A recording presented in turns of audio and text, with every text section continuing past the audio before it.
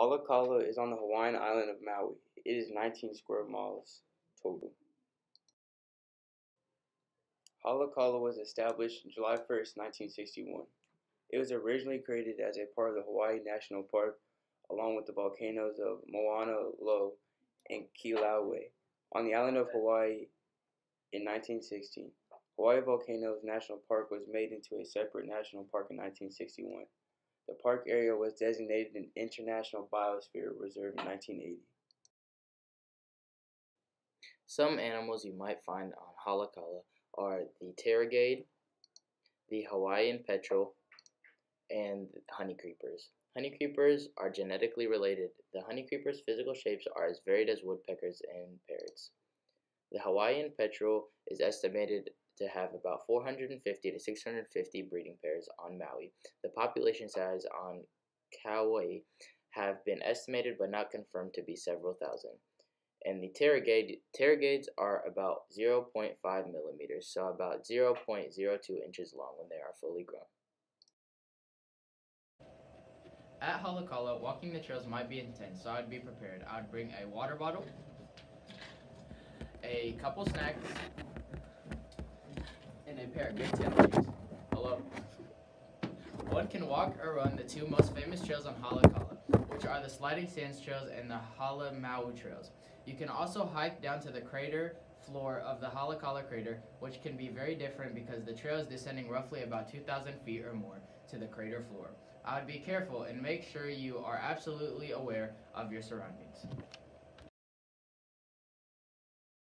Some plants in Haleakala are the luminous Haleakala silversword, the Shidea halakalensis, and subalpine shrubland.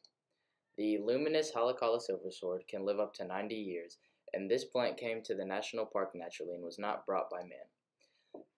The Shidea halakalensis, this plant is a shrub that can grow up to 30 to 60 centimeters tall. The inflorescence is a cluster of flowers with tiny green sepals and no petals.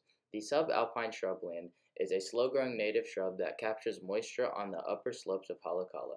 The shrubland hosts ancient ohelo, pukawe, and geraniums, the remnant pockets of shady ohia and sandalwood groves. Some geological features are the summit area that includes the Haleakala crater. It is the summit of the volcano and the area surrounding the summit. The crater is huge, sitting at 6.99 miles across and 2.0 miles wide and some 2,600 feet deep. Another feature are the Haleakala's volcanoes. Haleakala has produced numerous eruptions in the last 30,000 years, including in the last 500 years. This volcanic activity has been along two rift zones, the southwest and east. These two rift zones together form an arc that extends from La Perouse Bay on the southwest through the Haleakala crater and to the Hana to the east. Some fun things that you can do are walk or run the two most famous trails on Haleakala, which are the Sliding Sands Trails and the Hala Maui Trails. You can also hike down to the crater floor of the Haleakala crater, which can be very difficult because the trail is descending roughly about 2,000 feet or more to the crater floor.